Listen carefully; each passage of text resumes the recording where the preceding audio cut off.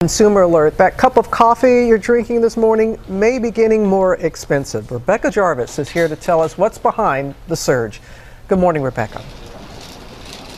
Good morning, Robin. Yeah, and I'm sorry to share this news as you're enjoying your morning ritual, but coffee prices have spiked 18% in just the last 3 months. And there are really three key reasons here. First of all, a drought in Brazil, the world's largest producer of coffee beans. If you see Arabica written on the side of your beans, there's a good shot they came from Brazil. But this year, farmers there say they are expecting the worst harvest in 20 years. The second issue is shipping costs. They have risen around the globe in light of the pandemic, and even though Colombia and Vietnam have coffee beans, the shipping costs make them more expensive and in some cases impossible to even get here to the United States.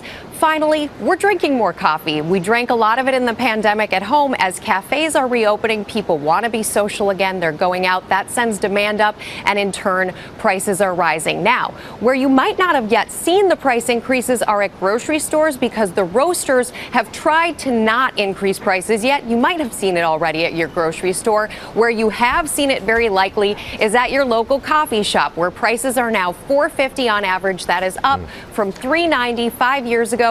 But you can save money on this, Robin. That's the good news. First of all, brewing at home, we all know this. It saves money about $2,000 a year if you brew at home. You can make the leftover remaining coffee into ice cubes. Put it in the freezer. That's great for your iced coffee. Set an allowance on your coffee budget. And finally, take advantage of those loyalty programs at your local coffee shop. Oftentimes, you'll get a discount there and enjoy your morning ritual with a little less cost.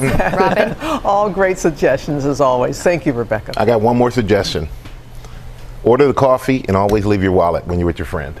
Oh! All right, there we go.